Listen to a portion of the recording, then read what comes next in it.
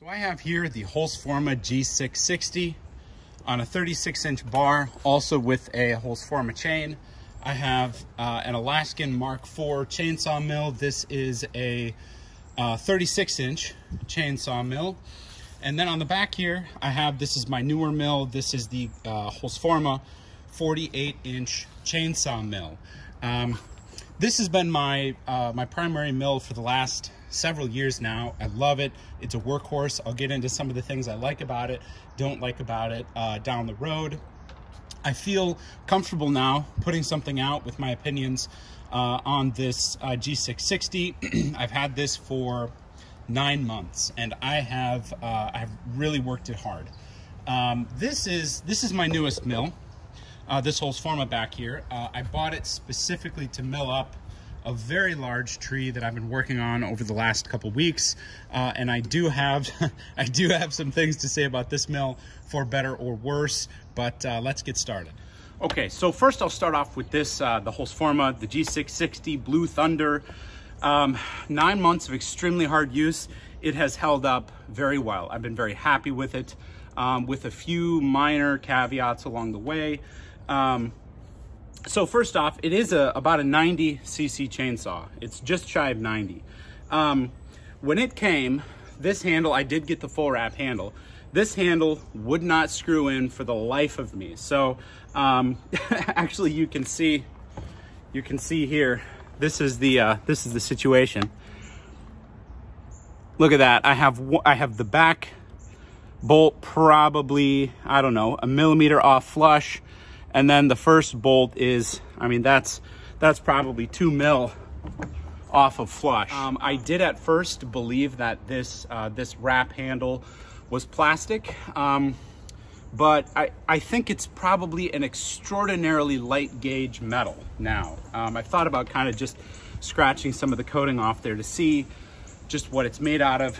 It might even honestly be half plastic, half metal. I don't know. I do not love the handle. The handle is, I'm shocked it hasn't broken already, but it's holding up. I haven't used the handle particularly hard because this is a milling chainsaw. If I were felling with it or doing, you know, some moderate to severe bucking, that sounds like a symptom of symptom of some pill you take. If you have moderate to severe bucking, no. So anyways, the Holzfforma does make, you know, I guess, just the standard handle. I would get that if I could do it all over again. Anyways, and the second reason not to get a full wrap handle is because of this reason right here. You cannot seat this scrunch on the bar nut without angling it. And that's going to strip your bar nuts, and that's just a nightmare. In fact, here's another one. This one is better, but if you can see, it's still at an angle. So what I ended up doing, because at first I was using just an adjustable wrench, I ended up taking a scrunch and then sawing the back half off of it, and now I can get a full bearing on that bar nut. So the full wrap handle is a no-go. Do not buy the full wrap handle. The second issue with this saw is this chain brake. This actually, if you can see, it has melted some clearance into the handle. It just rests on that muffler, kind of bounces on and off. It's functional, but there's just a lot of play. And I'm messing with it enough to break it. But now the third thing about this G660 saw that is functional but I don't love is how mushy these switches are. They're fine, but you really do have to convincingly put it in the right spot. And I would say that the smallest chainsaw that I have is a steel MS-170, and the switch on that is sturdier than this, but it's functional and it works. The chain tensioner is complete garbage. It is, if you're using light bars, you know, 14, 16, 18 inch, maybe it won't be a problem. but even for those bars, I imagine that you're gonna have a problem with your chain tensioner breaking. Mine stripped, actually, and I found out about it after I drove 45 minutes and then got out of the truck and couldn't use the chainsaw. So a chain tensioner from Steel, it'll run you probably 40 bucks. I think that's what I paid. I got the pin and I got the helical, the sphere gear, and the slide, and it was about 40 bucks. So I'd say plan on doing that right away, or carry an extra part with you, and then maybe you can get the life out of this chain tensioner. It's not a big deal. You can do it in the field if you're careful and you don't drop stuff, that is. So the chain tensioner on these is just completely non-functional. So those things aside, I have to say this has been a very, for the most part, reliable saw considering the money. You know, I think there's some misconceptions about these Holzfforma saws. They're not steel quality, not even close. The consumer grade steels are, as far as the bolt-on parts, are better quality than these Holzfformas. But the thing is, if you're somebody like me who I slab a lot of lumber, I don't particularly want to go out and spend $1,500 or $1,600 on an MS661 CM. Number one, because it's got all of these electronic components that I don't have the knowledge base or really the desire at this point, or the need to learn about how to maintain them.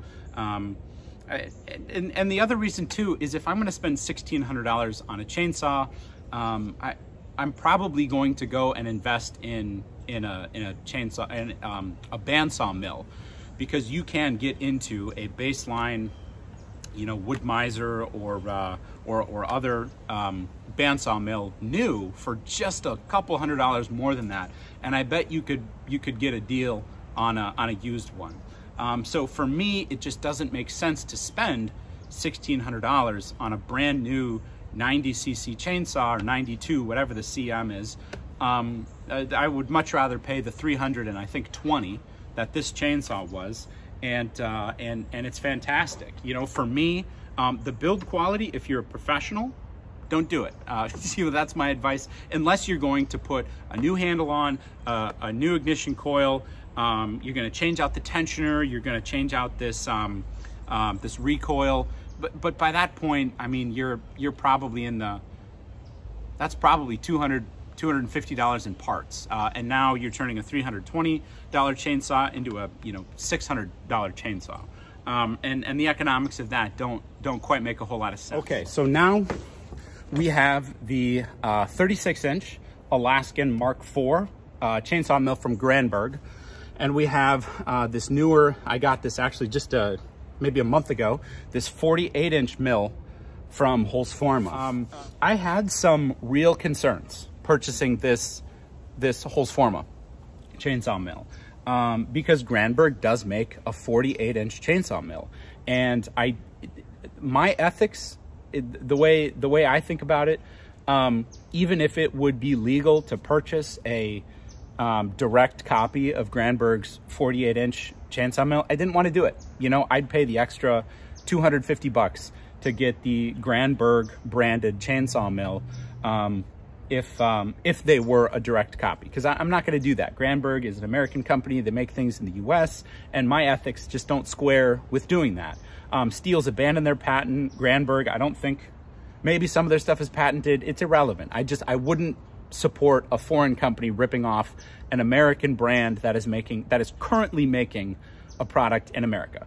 And so I looked at these two chainsaws, and there's quite a bit of difference. It's the same in the same way that Toyota and Honda make similar cars. You know, it's just a car. There's going to be some essential similarities, but they are quite a bit different. So for instance, if you look at these cross rails, you know, these cross rails are milled aluminum, I believe, and you can see the design here. And then when you go to the Holzfforma, this is the cross rail. I mean, there's really no similarities there. And so, long story short, I'm comfortable purchasing a chainsaw mill from Holzfforma because they are not they're not siphoning the intellectual property and effort from Granberg. And I tell you what, after having used this Holzfforma, I've used it 2 or 3 times. It still is a new chainsaw mill for me. I don't love it. In fact, my recommendation is to avoid Holzfforma's chainsaw mill products entirely. Things first, the biggest difference between these 2 mills is the quality of materials. It's not even close. I'll go ahead and get this. There we go.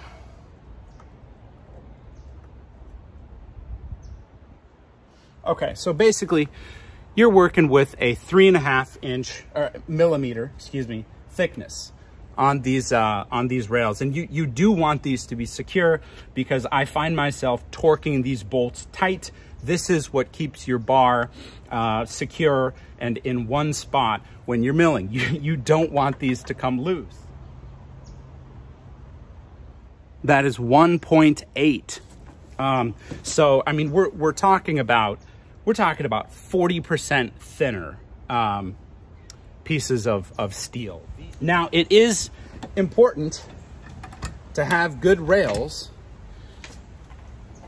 and after what, 2 or 3 uses, if you look here, I have bent that rail. I've bent the tubing. You can see it from here. That's not distortion on the camera. That is that's a bent rail. Here, I'll see if I can show you how much. Look at how much that's bent. Here is the biggest issue with this mill. The coupling nuts are far too short to be functional. And just to maybe send the point home, this is the scrunch that they send you with, that you're supposed to be able to assemble this and use it. It does not fit over more than probably the first 32nd of an inch of this coupling nut. So that's just non-functional. That's actually a big problem. So what I did is I just went out and I purchased, went to my local Ace, and I purchased a set of bigger coupling nuts, and I paid, looks like $1.80 for 4 of them. And here they are. And I'll just, come on, if I can even get this off now. There we go. You know, just so I could use it, I did kind of send it home.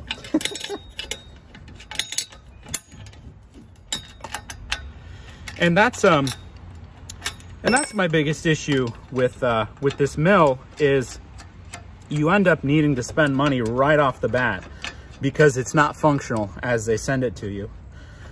And I imagine if you're in a place where you don't have an Ace that's just down the road like I do, you know, you might have to order these coupling nuts online, and then, you know, you've just got to go through a whole process in order to make this thing functional, and it's brand new.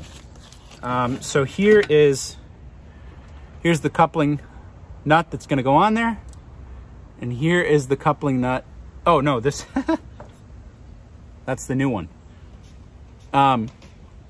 Here's the size difference. I mean, it's half the size that it needs to be functional. Brand new. And so now I can actually use my favorite tool. This is just a Craftsman. It's a Craftsman wrench that has 3/8, 1/2 inch, 7/16, and 5/16. This is amazing. I mean, I keep a set of these in my truck, and I can work with almost any bolt on my truck that would need regular service. Putting these washers